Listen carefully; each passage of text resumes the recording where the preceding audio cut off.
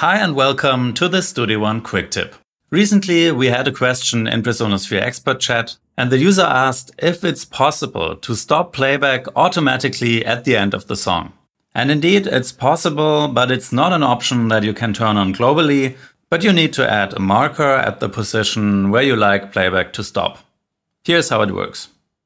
In your song, open the marker track. You find the marker track if you open this pop-up menu, or if the track controls panel is wide enough, you see the single icons for all the different global tracks here. And here you just click marker track. And now you can either click the plus button to add a new marker, or you press the insert key, which is the default shortcut to insert a new marker. And now here's the trick. Right click the marker and this will open this little context menu.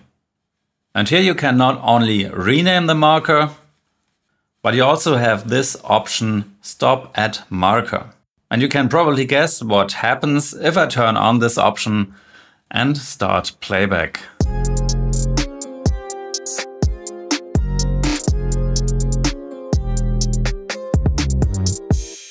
This makes our playback stop as soon as we reach this marker. And this can be very useful not only at the end of the song, but maybe you use Studio One also for live shows. And here it can be very handy to be able to stop at a certain point in the arrangement, for example after a guitar solo or a break or something like that.